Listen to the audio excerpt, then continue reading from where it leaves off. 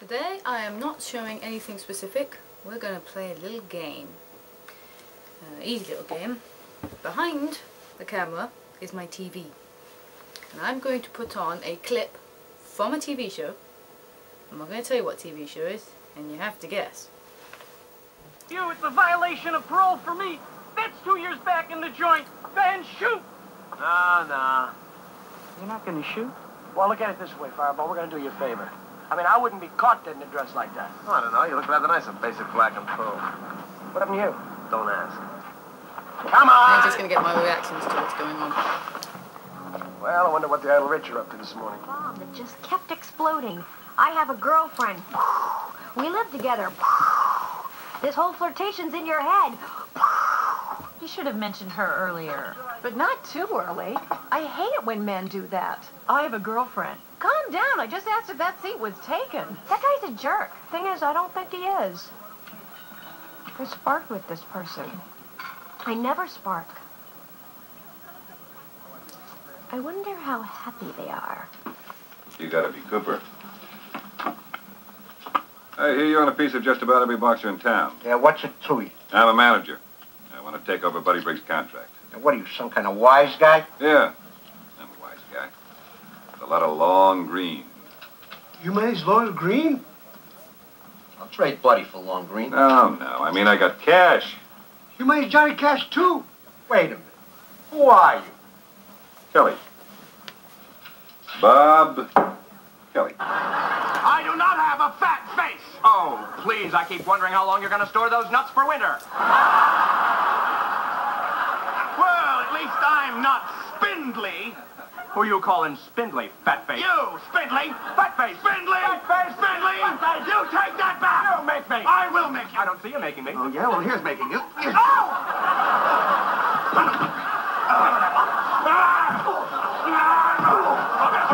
your fat face. Give me that. Those who have a mind are welcome to join. Those who just as soon stay on the ship can do that too. Don't much see the benefit in getting involved in strangers' troubles without an upfront price negotiated. These people need assistance. The benefit wouldn't necessarily be for you. That's what I'm saying. No one's going to force you to go, Jane. As has been stated, this job is strictly speculative. Good. Don't know these folks. Don't much care to. They're horse. I'm in. Visitors are reminded that cuttings from the gardens are not permitted. Very smart. Not exactly NHS. No shop. I like the little shop. Thought this far in the future they'd have killed everything. The human race moves on, but so do the viruses. It's an ongoing war. Harmony and health. They're cats. Now, don't stare. Think what you look like to them, all pink and yellow. That's where I'd put the shop. Right there. So just because I haven't written any symphonies or painted the Sistine Chapel, that makes me prunable. No, being a totally worthless, unwashed space bum, that's what makes you cool. Precisely. The criterion is not fame. It is simply to have lived a worthwhile life. Why did no one mention this before? If I'd been told about this at the start, that the object was to lead a worthwhile life, I could have done something about it. All those charity telethons when I used to ring in and pledge donations. If I'd known all this, I would have given them my credit card number. On the other hand, maybe Rodney just stepped out for a smoke. For 21 hours? It's addictive, you know. Well, we'll deal with that when we've ruled out evil curses. One day I'm going to live in a town where evil curses are just generally ruled out without even saying. Well, that's a lot. As you can see, the last one I had to do today. Last night I did them all. Today I'm finishing it off. And I'm going to give you the answers. But first I'm going to give you a little break in order to think them over. And please, no cheating.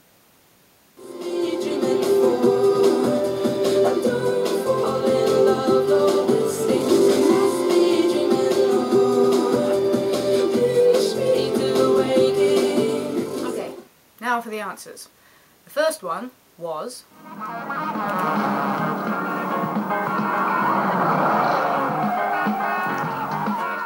it was Starsky and Hutch. Episode in the second season, if I can remember the name of the episode, because the beginning was actually used in more than one. In fact, I can't remember at all. But I do know that it was used in a first season episode as well. But, yep. So, point for if you happen to know the name of the episode, because I don't. And the second one was...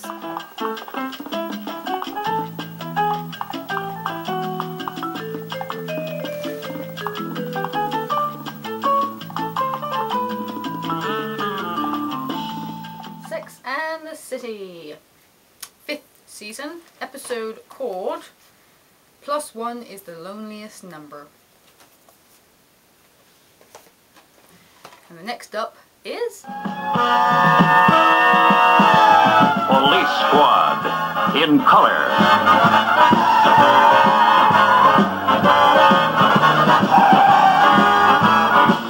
Starring Leslie Nielsen. Police Squad, in color. A bit of a tricky one, but I thought it was a popular program, they made films of it. And the episode is called Ring of Fear. And that would make the next one. Hey baby, I hear the blues are calling, tossed salads and scrambled eggs. Oh my.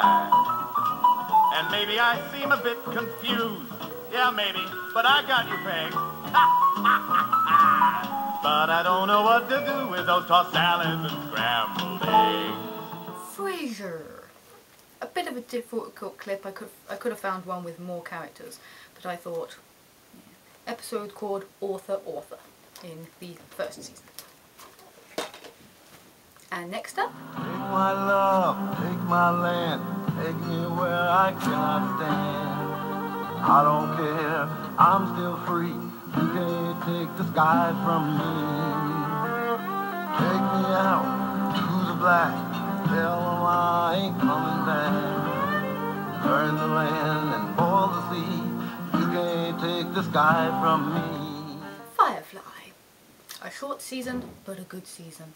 Episode called Heart of Gold. They could never have cancelled it.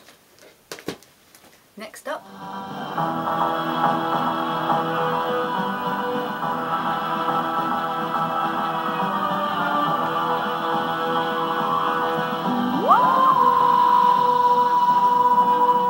Doctor Who. Everybody loves a bit of Doctor Who. From the 2nd season, 1st season with the new Doctor, episode called New Earth, which is a very good episode.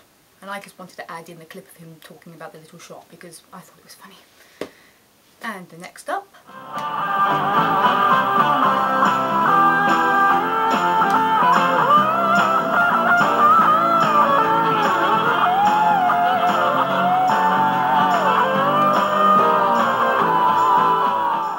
Red Dwarf.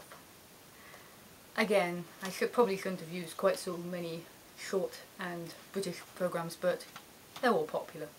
Episode called The Inquisitor. And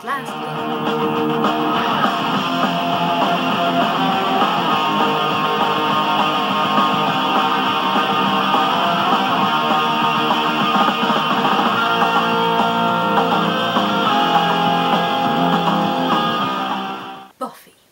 2nd season, episode Incan Mummy Girl. I originally had a different clip, but it was not so good. And that's it. Thank you for playing my little game.